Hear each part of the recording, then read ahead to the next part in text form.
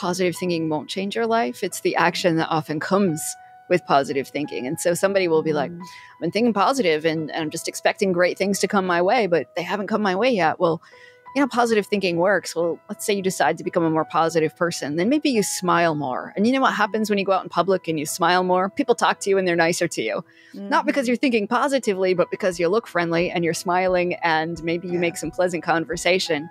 So for people to know, it's like the behavior change that really leads to changes in positive thinking and can get the ball rolling, but it doesn't end there. You have to have some action that backs it up.